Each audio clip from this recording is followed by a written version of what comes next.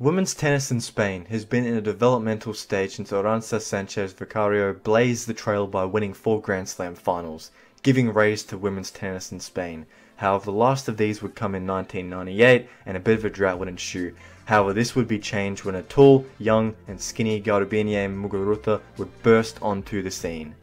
Born in Venezuela, she would pick up a tennis racket for the first time at the age of 3, showing enough potential for a family to up sticks and move to Barcelona, where she would have a greater chance of success.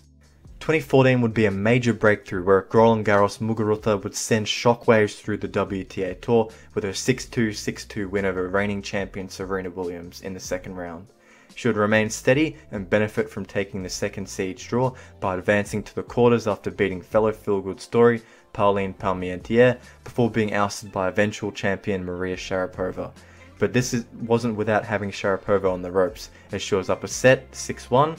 and then also 5-4 in the second set. However, she would lose this second set 7-5 and then lose the third set 6-1, suffering a little bit of a letdown after being just one game away from a semi-final. 2015 would be the arrival of Muguruza from just a wonder kid to a potential threat in the future in the WTA scene, as she would make a last date appearance at the French Open again, but no one, even with this, was to see the run she was about to go on to a Grand Slam final, which in my opinion might be one of the most underrated in women's tennis. Where at the age of 21, she would show that her potential was starting to kick into her game. She was using her size at 6 foot tall to serve out points, end rallies quickly, and dictate the match against her smaller opponents, and it would pay dividends as she would brush off 2 unseeded opponents before stunning 10th seed Angelique Kerber with a barrage of all or nothing shots, and again in a Grand Slam she would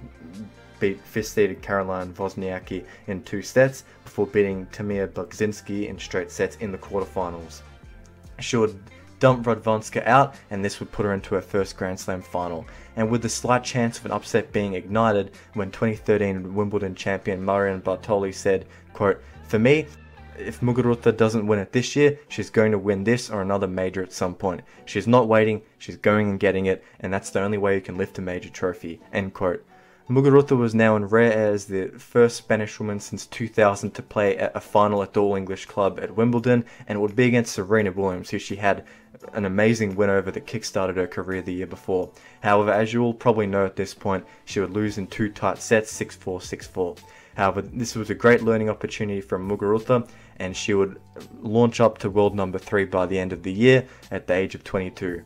The next year would be pivotal in 2016, where she would play and need to continue her form into the next year to prove that she wasn't a wonder kid, and at the French Open this looked like it wasn't going to happen as she started sleepily in the first round against lowly Slovak Schmedlova by dropping the first set 6-3. However, she would go on a rampage and win the next 2 sets to come back and win in 3 sets. Little did we know at the time, but this would be the only set that she would drop for the rest of the tournament as she took flight, playing the best 2 weeks of tennis in her life, where she would beat Kuznetsova and Stosur amongst others en route to her second Grand Slam final, where she would again play against Serena Williams.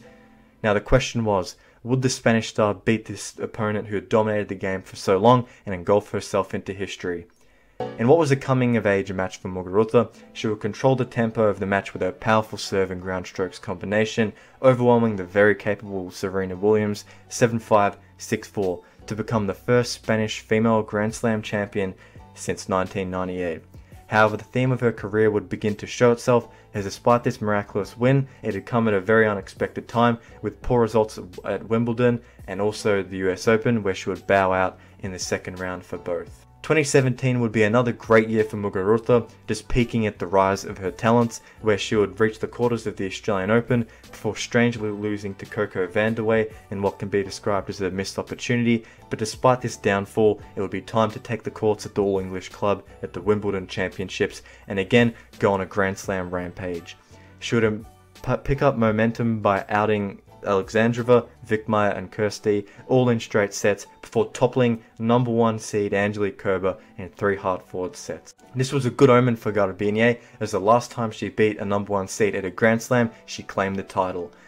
In the semi, she would end Slovak Rybarikova's dream run, and this would mean that she'd only drop 1 set up to the final, much like the previous year at Roland Garros when she beat Serena Williams. In what was an unexpected matchup, she would play against Venus Williams and claim the first set 7-5 in a tight matter before brushing past Venus in the second set 6-love, which in turn crowned her the champion of Wimbledon in 2017, becoming only the second ever Spanish woman to win multiple Grand Slams. She will capture the world #1 ranking later that year and then also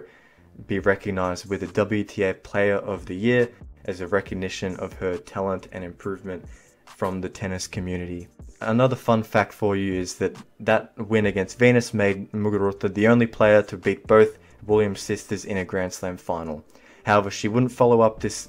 great form the next year at Wimbledon, where she would lose shockingly in the second round against Alison van Uyventok, which made it the earliest defending champion has lost a dual English since Steffi Graf in 1994. However, Muguruza would embark on a run in the Roland Garros in the tournament before, reaching the semi-finals, which was the peak of her season. However, she would lose against Simona Halep, who would ultimately win the final at the Roland Garros that year. The stumble. After winning the 2019 Monterrey Open, making it back-to-back years with wins in Mexico, she would suffer an embarrassing loss to the hands of Beatriz Haddad Maia at Wimbledon, who was 94 places lower than Garbiñe in the rankings, which would see her part ways with longtime coach Sam Sumyik, who had overseen the two greatest victories of her career.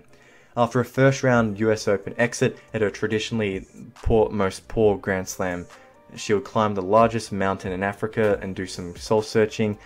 and she would finish the year in rank 35 outside the top 30 for the first time in a significant period. However, Muguruza would be down but not out, as in 2020 in the heavily interrupted season, she would have her best result at the Australian Open by brushing off 4-seeded opponents, with that being Svitolina, Bertens, Pavlyuchenkova and Halep in straight sets. We'd all seen this version of Garbiñe before, hitting her straps during a Grand Slam, and she looked primed to claim a third Grand Slam title at Rod Laver Arena, and after claiming the first set in the final, it looked like she might be able to win. However, against Sofia Kenin, she would falter, with the consistency of her opponent on the night being the main cause of her Muguruza blowing the lead. As a result, Muguruza would lose in 3 tight sets, which in retrospect can be seen as a major missed opportunity, as Kenin is only ranked 176 at the time of recording, and this would be her best run of her career, another flash-in-the-pan player in the WTA Tour after Serena Williams and many other players' retirements. 2021 would be the last great year of Muguruza in terms of what we know her as a tennis player, as she would confirm to this tennis world that her form in 2020 was no mistake, as she would enjoy great form in the tour of the Arab world, where she would win in Dubai against Krejcikova, and then she would lose in the final at Doha against Kvitova. Muguruza would go on a late season run using momentum to secure an impressive come-from-behind win against Ons Jabeur, coming down from 3-6 in the first set to claim the next 2 sets 6-3, 6-love, bageling Jabeur. And this would also lead to her claiming a crucial 500 WTA points at the Chicago Full Classic, allowing her to make the WTA Finals, where she would brush through the round-robin stage losing only 1 match, and she would make the semis. She would beat Paula Badosa in straight sets before setting up a match with Anett Kontaveit, where she would steamroll Kontaveit in the first set before becoming the first Spanish player, man or woman, to win the year-end finals decider by virtue of a tight-fought win in the second set, 7-5. Showing off her punishing went-on game with a barrage of fast serves, powerful ground strokes, and the faster all-or-nothing game that people become to love of Muguruza. She would launch up to 3rd in the world as a result of this. Now you might be wondering, how does a player go from becoming the only person to beat both Serena Williams and Venus Williams in a Grand Slam final, and only the second woman from her country to become number world, fall off so sharply and so quickly? Well, Muguruza would dish up her worst tennis since her first year as a professional all the way back in 2012, unintentionally cooking the recipe for the fastest way to slide down the rankings you could imagine. See, Garbiñe made 5 finals in 2021, winning 3 of them. She would bow out way early in Doha and Dubai in the round of 16 and quarterfinals respectively, which alone may not be seen as poor results, however resulted in nearly 1,000 points being lost in just these 2 weeks alone. Couple this in with the fact that she did the worst thing as a seeded player in high-level tournaments, which of course is suffer early losses, not making it past the second round in any tournaments besides Toronto, Tokyo, Doha and the US Open, where at Wimbledon she had a pitiful display with a loss to world number 88 Greet Minnen in straight sets. 6'4", 6 love. With her game reaching peak levels of inconsistency was something clearly wrong. An inability to defend her WTA Finals title, acclaimed the year before, was a final kick in the guts as it saw Muguruza fall to an unbelievable 55th in the world, her lowest ranking since 2013. However, the steep decline wouldn't end there, as this year Muguruza has had serious concerns over her future at the highest level of tennis, and in what was seen as a great chance to set things straight at the Australian Open, she would seem to be firing on all cylinders by taking the first set against Belgian Elise Mertens 6-3, before again blowing another lead in the second set, losing a tiebreaker 7-6, and after having a great chance to win and make the second round, gain some much needed confidence in her game, gain some much needed points, she would go ahead and lose, with Mertens blitzing her in the third set 6-1. She would slide outside of the top 125, currently sitting at a startling 129 at the time of recording. This was soon followed by her withdrawal from the current tournament Indian Wells, citing personal reasons, which likely holds the hidden meaning of taking a mental break from tennis, seeking a plan to return to formal greatness. Now the question you will probably want to have answered and are asking at this point is, can Muguruza return to her former glory? And well, the complicated answer is yes. She's 29 turning 30, so she's still theoretically in her athletic peak, and she has a powerful game that when it's on and being consistent, and few players in the WTA Tour can match. Her problem will be that it takes a long time to get her ranking back up, and it could take around half a year to a year to do so, and by that point she'll be 30, pushing 31. And also she might not be able to secure automatic qualification to Grand Slams as she is outside the top 104. She might be able to secure some wildcards for the tournaments like the Roland Garros and Wimbledon that she's won before. However, some of her peers that employ the similar big hitting game style make way less unforced errors, so that's definitely something Muguruza needs to reel in if she's to have one last run before choosing to retire or before fading into obscurity. I think Muguruza can have one last run in her. I think she can return to the top 30. However, this is a steep decline, and it's not something that she's faced before in her career, well, at least since the start of her professional one. Either way, not too bad for a kid from Venezuela who achieved her dream of being a pro tennis star. Thanks for watching. Please don't forget to tell me what the rest of 2023 will look like for Garbiñe, and otherwise, please like and subscribe, and until next time, thank you for watching.